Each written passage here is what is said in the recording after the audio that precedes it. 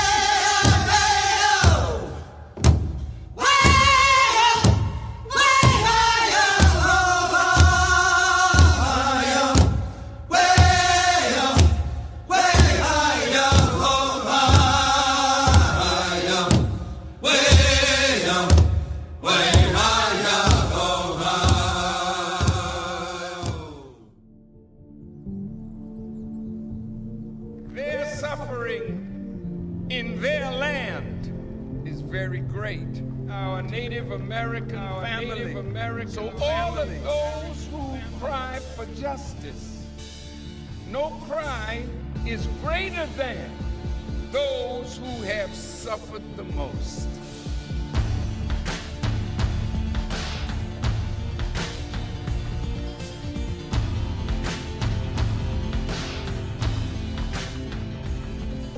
The cry of our ancestors, the pain of those on whose shoulders we stand. I feel that the ancestors are happy that a young generation has arisen.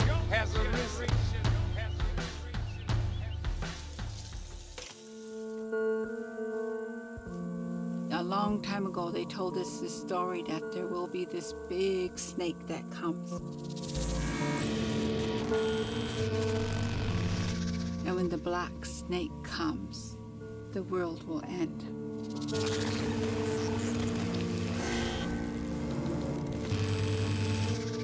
A 100 years ago, they said, when that happens, we have to stand up. We have to stop the black snake.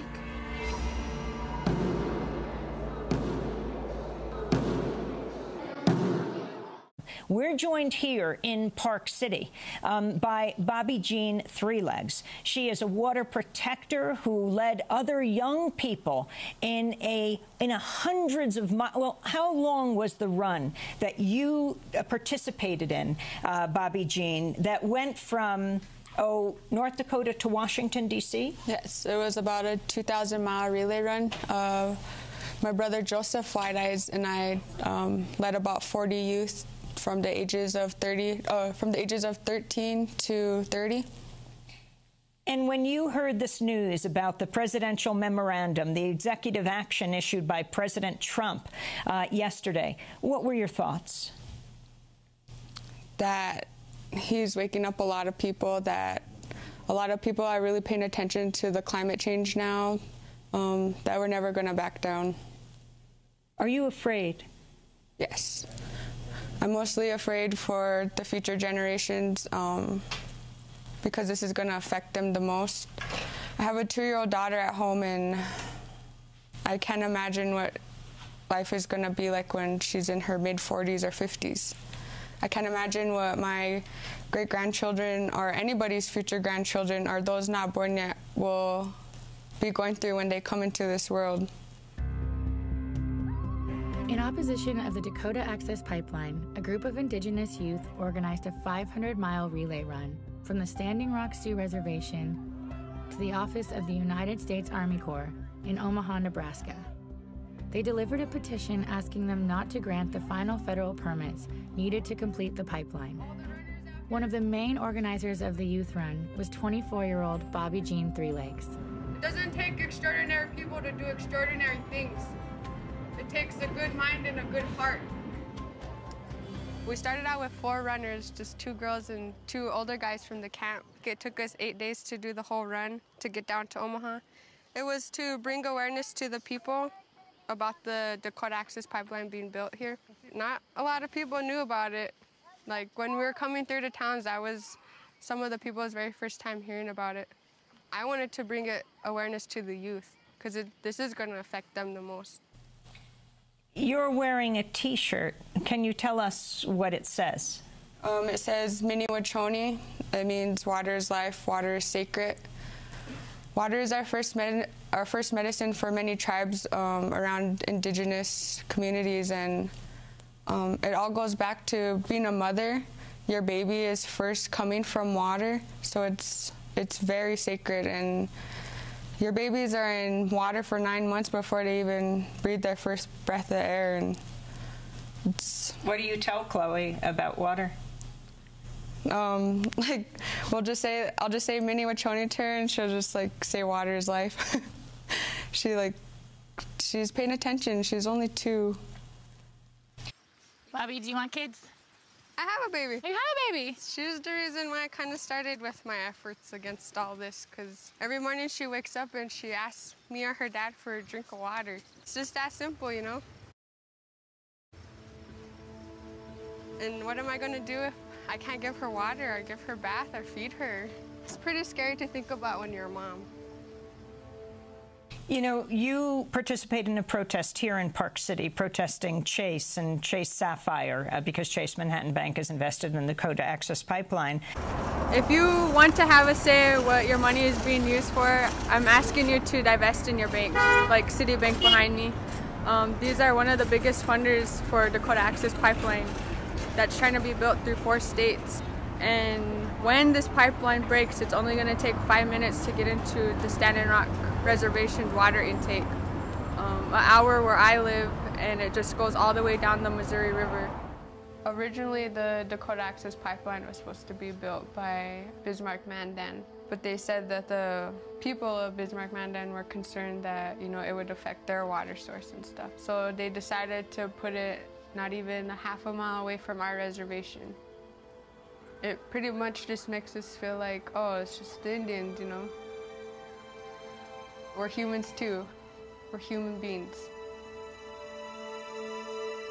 And divesting in your banks is probably one of the biggest things that you can do with this fight, because they are using your money to build this pipeline. So we're doing everything that we can on our part to bring awareness, and hopefully more people can divest in their banks that are with the Dakota Access Pipeline so that they don't have funding to build this pipeline.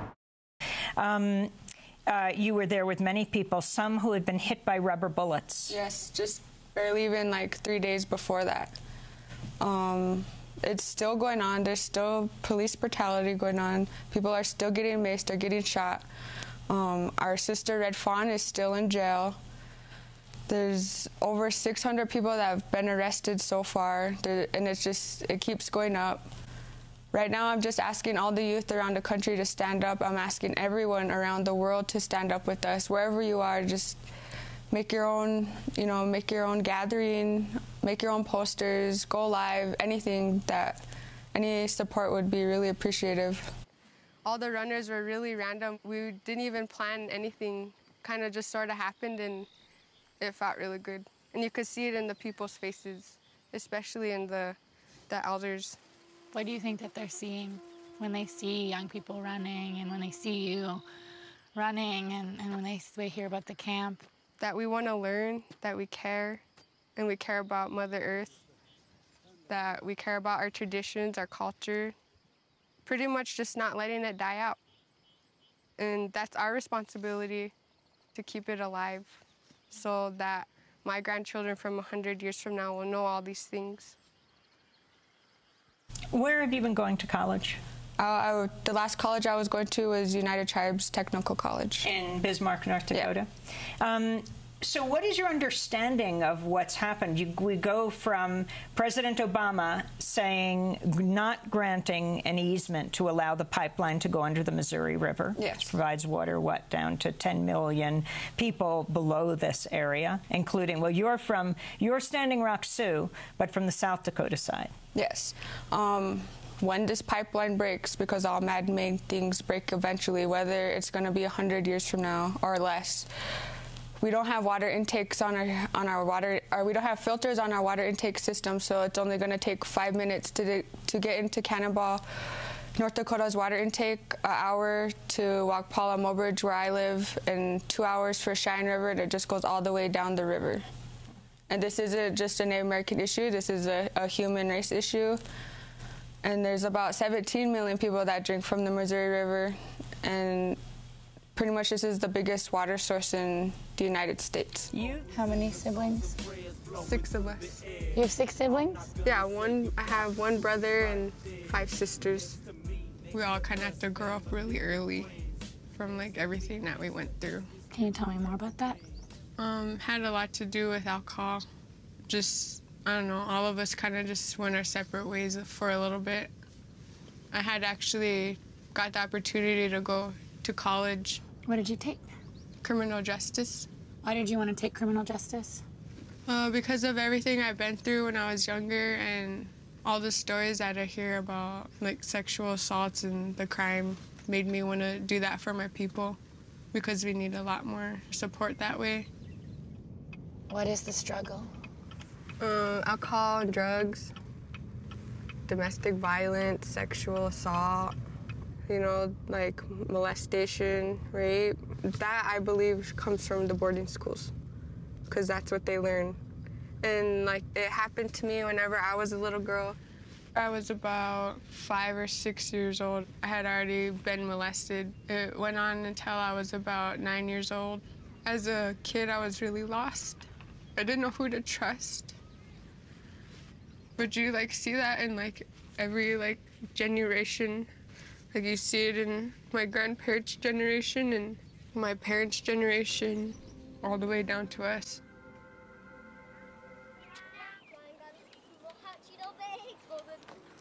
I'm gonna go play games. Okay.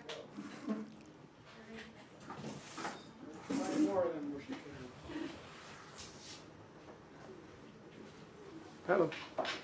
Good to meet you guys. Where's your glass?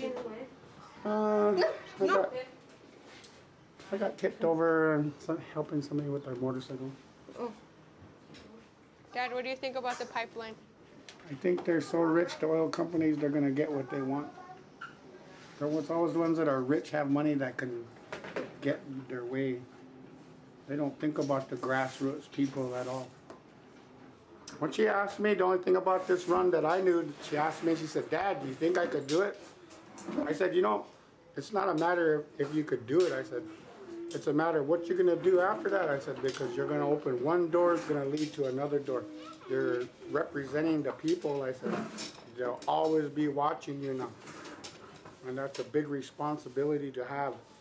I know what you did was very important because you shed a lot of light on it. I know there's some coalitions that are starting up a little bit more fired up because of what you did. You made the non-natives more aware of what the pipelines are actually doing. That it's not just a native issue? It's not just a native issue. Yeah. I guess this is the starting point where we're fighting back.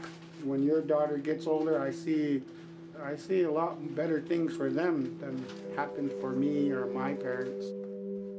You've been involved with the protests since before April 1st, the day that LaDonna Brave Bull Allard opened her own property to the Sacred Stone Resistance Camp, encourage people to come. You were among the first. I've seen these 5 groups that were pretty much like the beginning of this movement. Joy Braun, Jonathan Edwards, Henrietta Defender, and there was a couple other ones. I think my brother Joseph was there. And when I got to see them come in and open up Sacred Stone Camp, it was my first part of being a something, and I felt like I belonged there, and I believe that everybody that's camped out there now feels the same way. And I'm so thankful for them being there, because without them, this pipeline probably would have already been built a long time ago.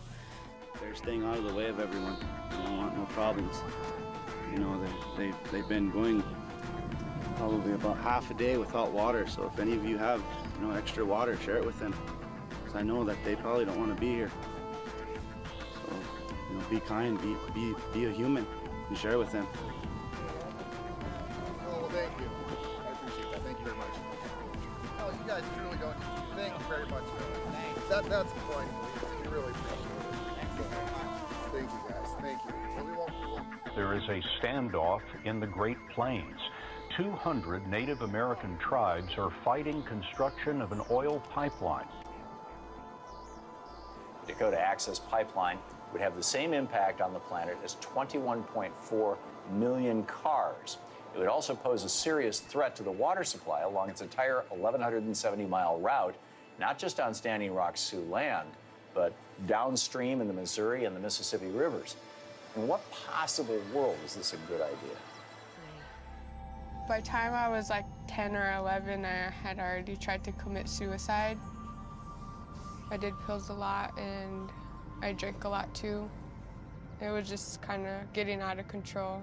It took me a long time to realize that I love myself and that I'm not gonna let that define me. I finally found it in myself to quit. We need to just forgive that part of us and just grow from it and try to prevent it as much as we can. And if that means just talking out loud about it, you know, that's what we need to do. And, you know, I see it, and I grew up with it, I've been through it, and I want to fix it. I would go crazy if someone ever hurt my baby.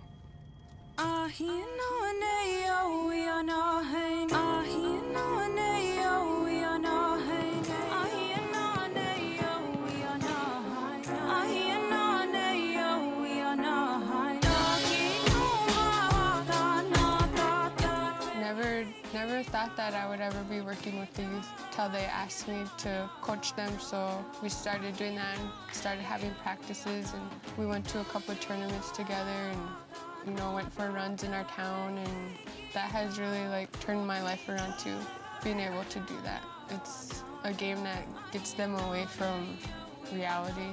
You know, it's just trying to show them that we can be positive, and you know, whatever we're going through at home or whatever, we don't have to let that define us, and that we can go out and live our dreams and get an education and all that.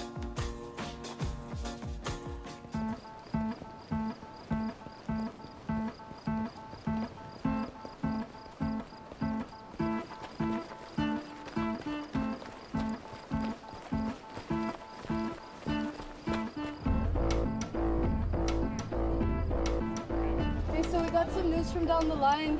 We got calls of police coming in, but they're actually about 7 miles down the road. They built a road in, and they dropped barricades to keep people from going in, but they've been getting their equipment in through the back. If any of you guys know any of the people with horses, they're asking them to scout in and see where the machinery is. All right, so we need to, are you sending everyone over there now? Yeah, three gravel trucks and 1 train. Okay. Coming this way? Yeah, coming this way. They should be here. They were, half hour ago, they were in State Cemetery. Okay. Okay, ready? Stand up, fight back! What are we doing? Our water's under attack! Stand up, fight back! What are we doing? Our people are under attack! Stand up, fight back! What are we doing? Our lives are under attack! Stand up, fight back! Bobbi Jean leads her youth group in another run to raise awareness for the fight. This time, the youth run from North Dakota all the way to D.C. arriving on Obama's front steps on August 5th with a petition signed by 140,000 people in support of halting the pipeline construction.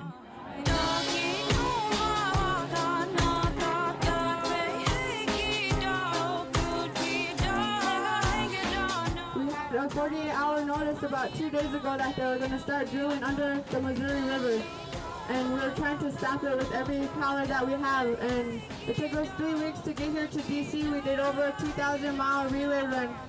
All these kids are from different various reservations throughout the Midwest. Our livelihoods are at stake, and we were asking for your support and your signatures to help us stop this pipeline.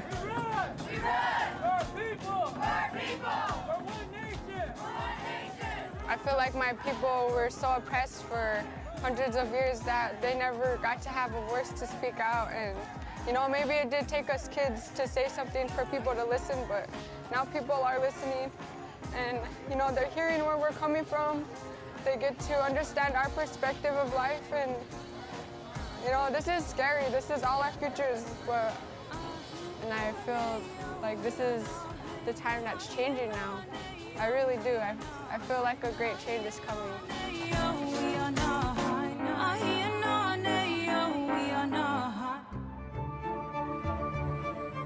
You know, running across the country and bringing this awareness, like, look how much people it brought here. It's so crazy to, like, watch everything grow. But it makes me feel good that our message is being heard really clearly. You can see it. Like, these are things that I've just imagined, like, I never thought I would get to be a part of. It's not just about, you know, protecting our land and water, but it's about healing. Because I know on different reservations, they go through the same thing that we do. And it's just, it feels so good that all of us are in one spot. And it feels really good to, like, know that you belong to them and they belong to you.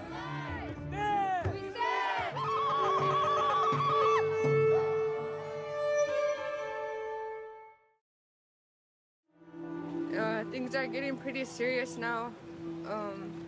They have dogs out there. They have pit bulls, German shepherds. They're macing people. All my people on Standing Rock, I need you to wake up and open your eyes and ears. I need you to get out there and stand with the people. Stand up for your land. Stand up for your families, your daughters, your sons. It makes me cry because what would we do without all these people on our land, without all these people trying to help protect us? They're risking their lives right now, and the government does not give a f right now. I need my Standing Rock people to wake up. You know, put the bottle down for a day. You know, put their drugs away for a day. I know that's why we're struggling right now. I know that. I know those struggles. But this is a much more bigger struggle. This is our land. And this is what we have to take care of.